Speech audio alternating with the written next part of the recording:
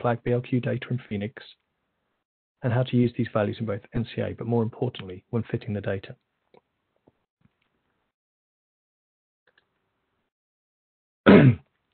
So I'd like to remind you this is a 30-minute webinar.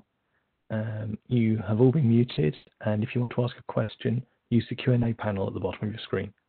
I'll try to address as many questions as possible at the end of the webinar. So my name is Simon Davis.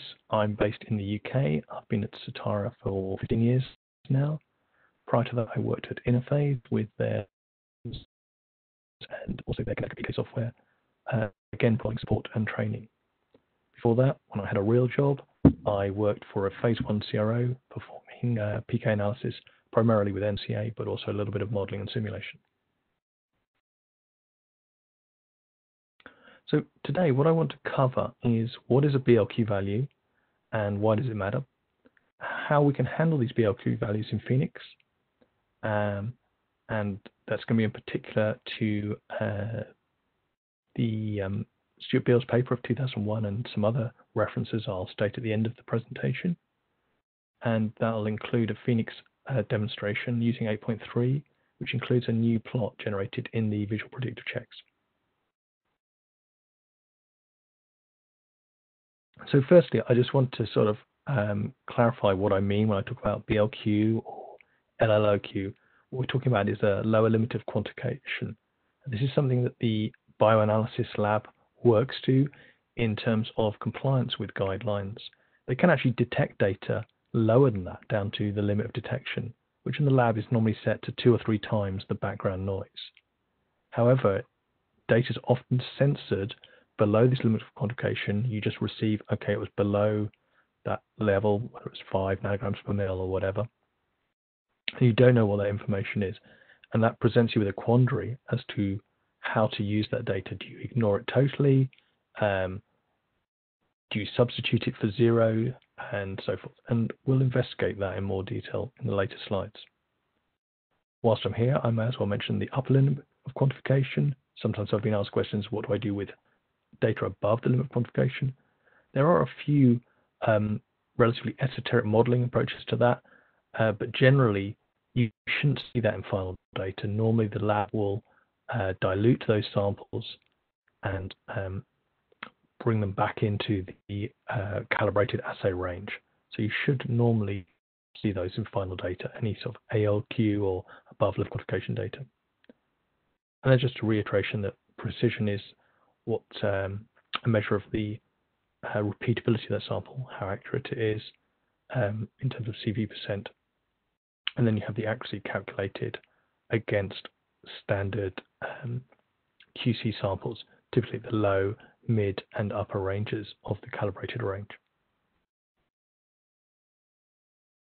So back in 2001, Stuart Beale put in a paper about how to handle this and different approaches with the software he was using, which was NumMem, and how to consider different substitutions of them. So the first one, and I've tried to group these into sort of 4 categories. He listed 7, and subsequent papers have actually added a few other methods, but we'll stick with these 7 for now. So I've listed these as simply ignoring it. So it's once it's below the level of quantification, treat it as missing. And that's what many people have done for a long time. It's very simple to implement, just ignore that data. Another alternative is to impute a value. And he describes 3 methods, M5 and M6, which involved replacing BLQ with an arbitrary value, typically half the level of quantification. And he, whether you replace just the first value or all of the values after T last, was the difference between M5 and M6. And M7 was to replace the first BLQ value with a 0 and then discard the rest. Now, generally, those methods aren't recommended, and since we've got software that we can handle the estimation of likelihood of this, we will look at those preferred methods, M2, M3, and M4, for the rest of the presentation. So what we're looking at here is what group I've called C, estimate likelihood. And these are different ways to first of all, flag and censor the data, and then to estimate them. So whether that likelihood looks at all the measured concentrations and then estimates that those values which are going to be greater than the level of quantification. The M3 method, which estimates the likelihood that the BLQ concentration is less than the lower level of quantification. And included in that will be negative values. There's no lower limit on that. Now that might sound strange because a true concentration you wouldn't expect to be negative. But if you're using perhaps a proportional error, once you add in that error back to the concentration, you may indeed get a negative value. And then the M4 method, which says the concentration is less than lower level quantification, but greater than 0. So it's quite similar to M3, but it's extra limit. Now generally, M3 and M4 perform better, and it somewhat depends on the residual error model used, which is more appropriate. So if you set up Phoenix and you choose the BQL option in Phoenix, you'll be using the M3 method by default. However, if you had, for instance, a log additive error model, that would effectively become the M4. Now the last option I've got here is D, using the actual value. And that's saying, go back to your lab and ask them nicely if you can have all the data above the limit of detection. This might be difficult depending on the lab's SOPs and this general practice in GLP labs not to reveal the data below the limit of quantification. But actually, if that is available, you'll generally get much better precision of your parameter estimates and much better likelihood of choosing the right structural and right residual error model. So that would always be the preferred option if possible. But what we want to look at in this presentation is what can I do if I don't have those actual values, and what are the best options to do. So if your data's come in to Phoenix, there's a couple of data tools you can use. You can use the data wizard to do simple substitutions, but we also have a BQL tool, been there for a while, and the advantage of this is it allows time-dependent substitution. And that's particularly important for the M5, 6, and 7 methods, where you can treat the BQL values dependent on the position in the profile. So you can see here, I've said, okay, it's before Tmax, I might set that to 0. If it's embedded in the profile, I might set it as missing. The first consecutive value after Tmax is half level of quantification, then it's 0. And then if I've had several values BQL and something becomes quantifiable again, I say maybe that's not plausible, and I will force it back to being 0 again. I'm not saying this is what you should do, it's just an example of a business rule you might want to implement with the software. So sometimes people use this in NCA particularly because it helps identify T-lag, this forcing data to 0 before Tmax when it's BQL. It can help reduce underestimation of AUC, and sometimes you might want to, particularly for log plots, create a value that you can then plot the BLQ data on your graph. Now, this is the same tool, the BQL tool here, but set up as I might use it for an LME. So now I'm looking at modeling the data, and rather than make position-dependent substitutions, I'm simply going to flag it when it's less than LLOQ, or when it's being flagged as BQL in the data, and it can be any flag, it could be less than 0.5, if that was what your level quantification was, and it's going to censor that value and set a flag. So then I know how to handle that.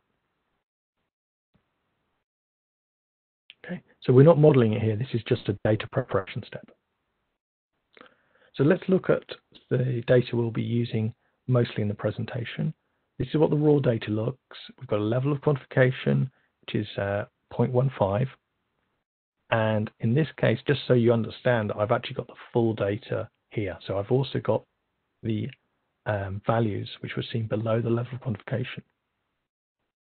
This actually is data which was simulated from a 2008 paper by Arns, Castle, Dunn and Ludden, exactly to look at comparing different substitution methods for BQL. Okay, So that's what the simulation gave people, gave the authors, and what we're going to be using. Everything below the level quantification, I haven't joined in with the lines, but those do relate to these profiles above. What you would actually see is this, most likely. Lab would provide you data, and you can see we've lost information below the level of quantification. We don't know what those values were. But what the M3 method and its variants allow you to do is those BQL observations are retained and handled as a censored observation. So the maximum likelihood estimation method is used to fit the PK model to all the observations, and the likelihoods for the BQL observations in particular are taken to be indeed related to that level of quantification. And so the true lower concentrations are less likely to be misrepresented. So this sort of yellow shading I've given here is trying to show you there'll be like a estimation that the value appeared somewhere around there. It could be estimated to be above the level of quantification. It might indeed be estimated to be negative.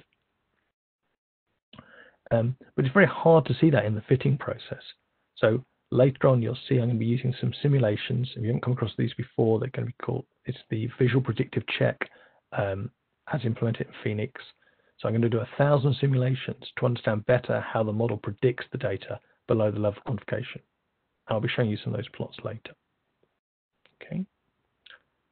So at this point, I want to go into the demo, and I'm going to discuss a couple of things. One, quick look at the BQL tool, and then move into the models. And then we're going to review some examples later. So I'm just going to share my Phoenix project. Hopefully you see that now. Okay. So this is a much simpler set of data in this first project. I just got 3 subjects, a couple of different formulations, and it looks something like this. So got a formulation A, which is more rapidly absorbed, and formulation B more rapidly absorbed, and formulation slightly slower absorbed here.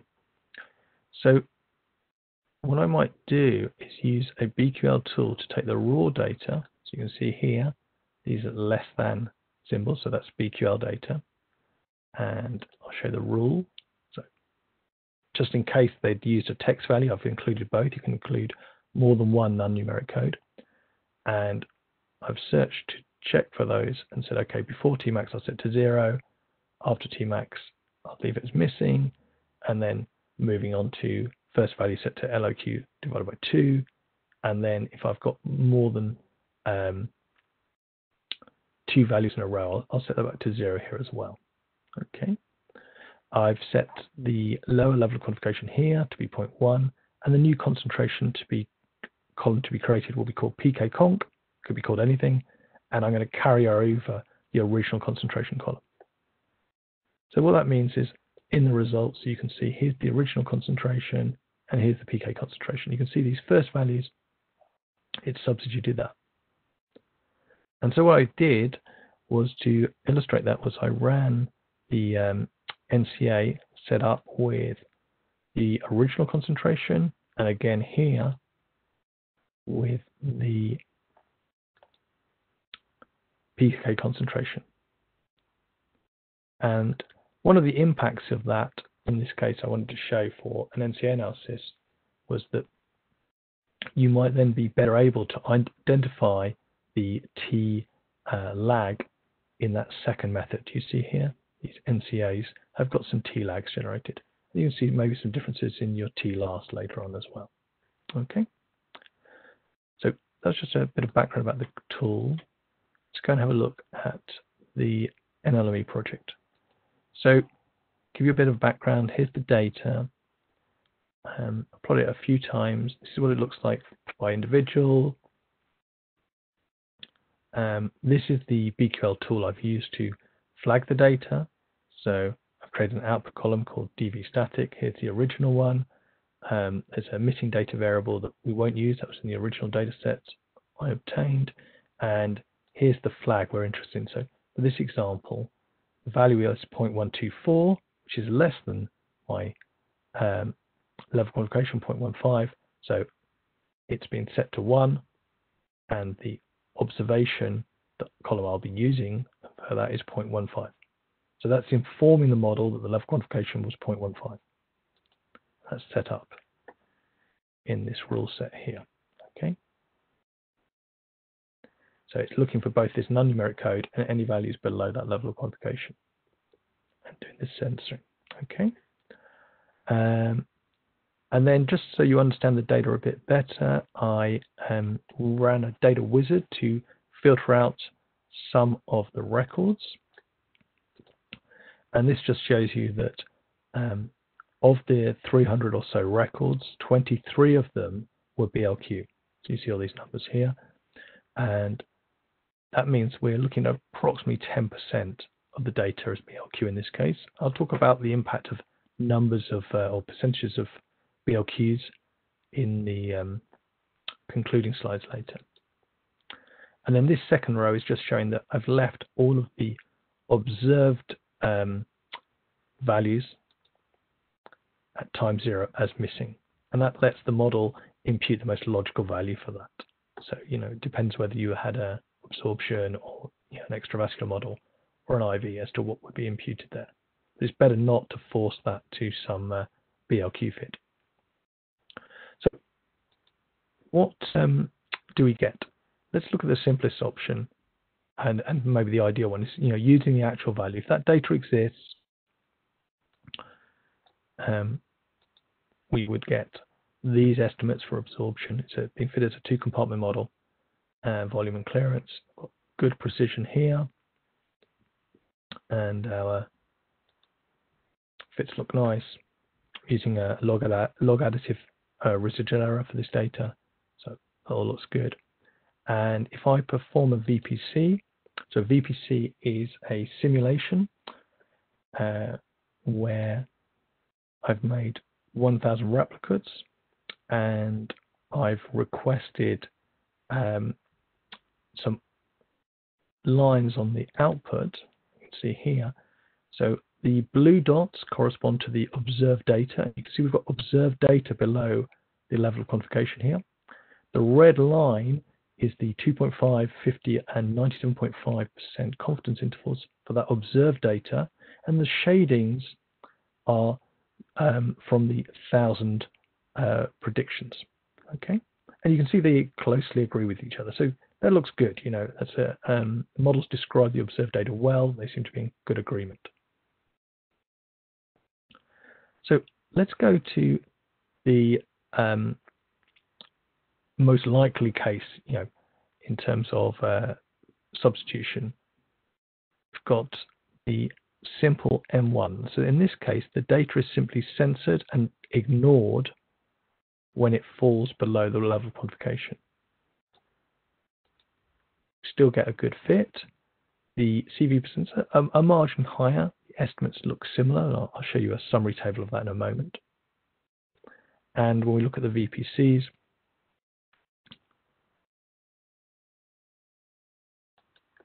we can see some differences here. So for instance, the red line, which is the 97.5% observed data, this is now biased above the level of quantification. We don't have any data observed below the level of quantification.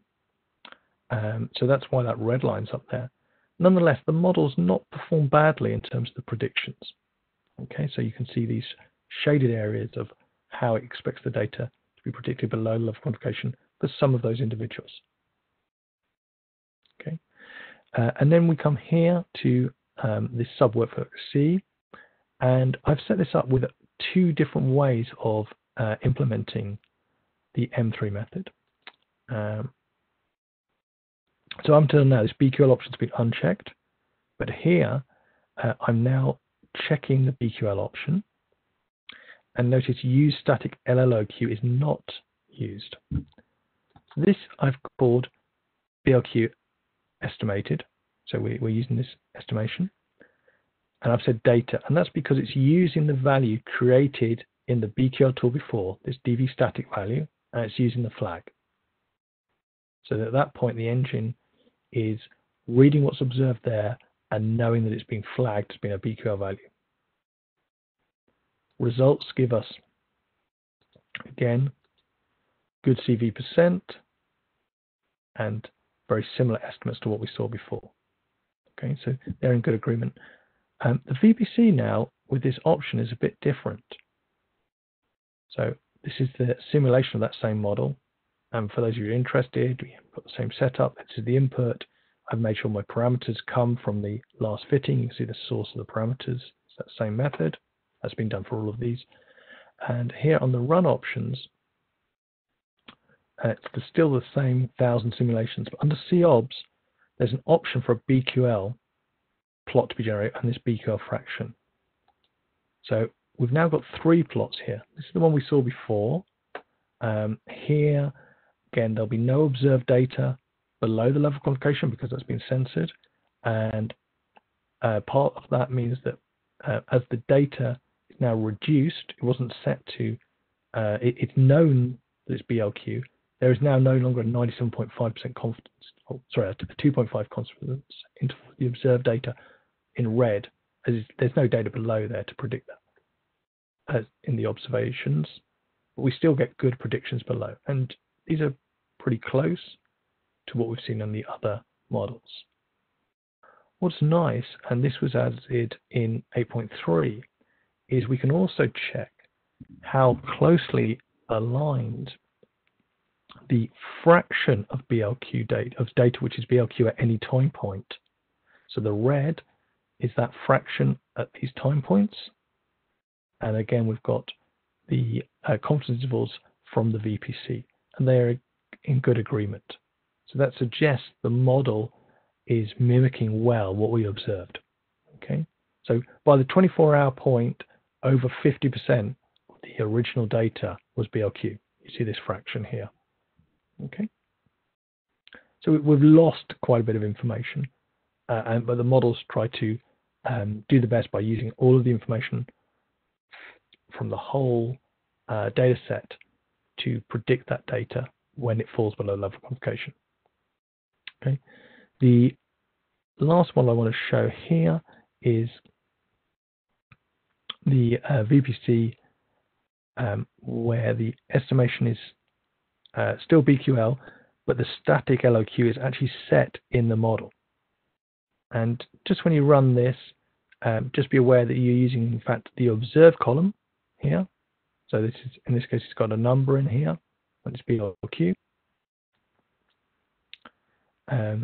And it's just basically doing that data preparation within the data set. So it means it's not actually necessary to run the BQL beforehand. You don't need to flag it. It just looks for numbers below that static LLOQ that you set, or for any flagged data with BQL. You don't need a separate BQL flag column. Okay, so I'll just go to the model comparer just to show how similar those look. This is the overall.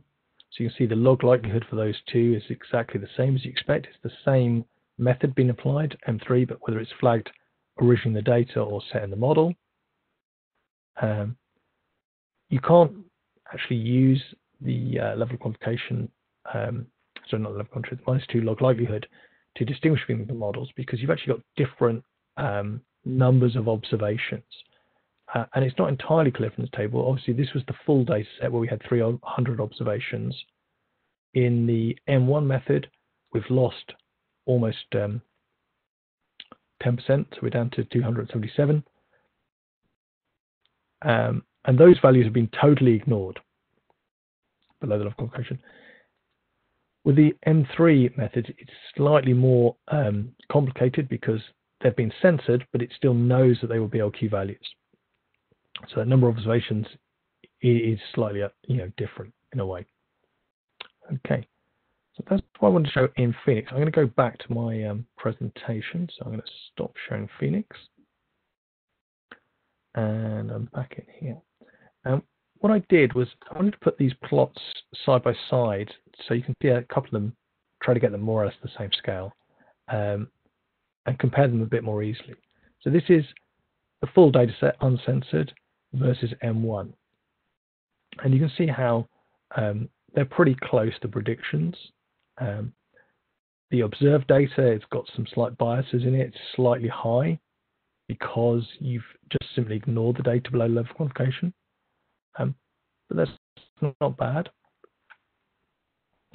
Then we get the M3 method. We saw that briefly before. Oops, why is that gone there? Excuse me. And the second BQL fraction plot. And you can see those are in close agreement. You can see that as the data's dropped below the level of quantification, obviously that fraction of data has dropped from 30 points to less than 15 by 24 hours for the different profiles. It's useful. And then I wanted to show what the uncensored data looked like versus the BQL method. And yeah, that looks better, I think, than the M1.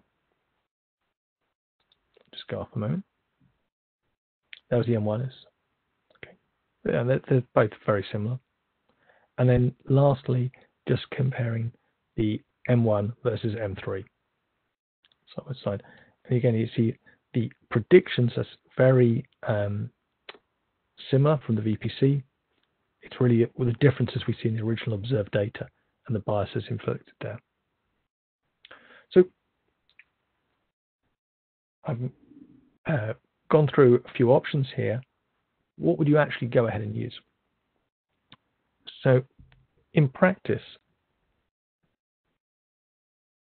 as I said at the beginning, you're going to most often from a GLP lab get censored data. If you can get hold of the data below the level of quantification, I would recommend to use that. That would be the ideal way. That's what the authors of the various papers I reference would say. However, if you are anticipating uncensored data, have a think about what you've got. Have a think about what methods you might want to use to handle BQL data.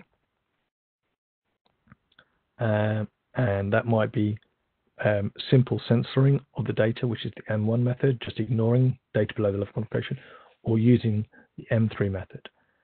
And what you'd want to do is estimate how good your parameter estimates are they in similar agreement, what's the CV % of those, and you can use tools like I showed you, the visual predictive check, maybe your bootstraps that you would normally use to evaluate models, but you might not be able to use -2 log likelihood because you've got different sets of data being compared. One of the things, if you look in the publications, is they're almost all done with simulated data, where they then compare the accuracy and likelihood of finding the correct structural model when the data's below level of quantification. And there's some interesting papers. So one of the things it talks about is how, depending on what the number of compartments you are in the model and when your BLQ data occurs and how much there is of it, what impact that might be. So, you know, if you've got two compartment model, you might notice issues with model specification as low as 10% BLQ data, whereas a one compartment model might be fine all the way up to 40, maybe even close to 50% of the data being below the level of quantification, because it's a simpler model to fit the data. And so it's pretty complex as to saying which method is best. And it would depend again, of course, on the residual errors I mentioned. That would be M3 versus M4 if you had log additive residual error model. But it is definitely worth looking at this M3 method because you might well be able to infer a little bit more information about that data rather than having simply censored it. And I'm sorry, I've jumped ahead a slide again. Almost at time, I know, but there are a couple of caveats. So I already mentioned it.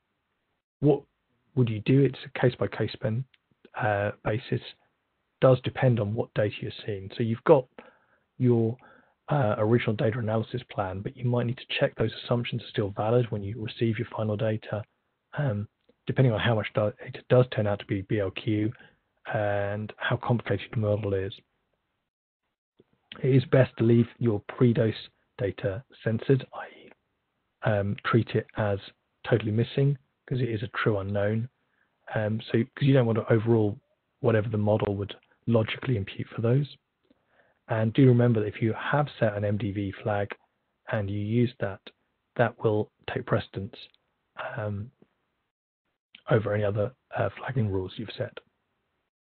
That's just a screenshot I showed you of this BQL fraction, this new feature in 8.3. So as a roundup, if you want to use the Phoenix BQL setup, you've got two options: setting it in the data or setting it in the model. So if you map the COBS BQL flag, that will take precedence over the static LLOQ option in the model. So that then in the reported value is now used the LOQ, and that means you could have a varying LOQ, and that makes the sort of typical assumptions you would make of this M3 method potentially invalid. So if you're going to set it within the model, don't map the flag. So either prep the data with the BQL tool or use the static LLOQ option within the NLME engine. The observed concentration should be a numeric value, and the COBS flag would be mapped. Okay. And last but not least, when you come to looking at your data, don't be surprised that the residuals table won't have any records. It's not able to generate that because originally there was no observed concentration for that point. When it says DV here, that's dependent variable. Sorry, that's a bit of an old terminology. It just means the concentration, or maybe you're doing an effect model. So these are some of the references I used when I was putting together this presentation. Obviously, BEALS is the original one here in 2001. They're in date order, I think, if I got them rightly. The data set we used came from this 2008 paper. And I found this particularly accessible. This last link directly, it's one of Nick Holford's presentations where he summarizes his paper and a couple of the other comments and gives some useful ideas about how to use it. So I think we're just over time, and I will open up for questions.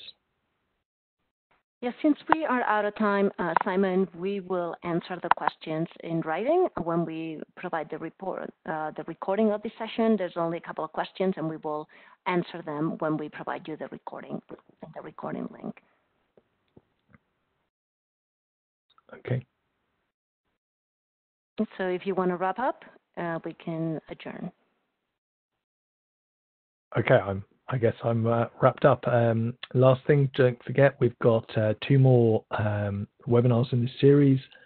On the 5th of August, there'll be a webinar about creating CSPK domains with Phoenix, and another one on the 19th, okay, which is using the PK submit module within Phoenix. Excellent. Thank you, Simon. Thank you, everybody, for attending. And we will provide the recording, these slides, as well as the projects to you. Thank you. Bye-bye.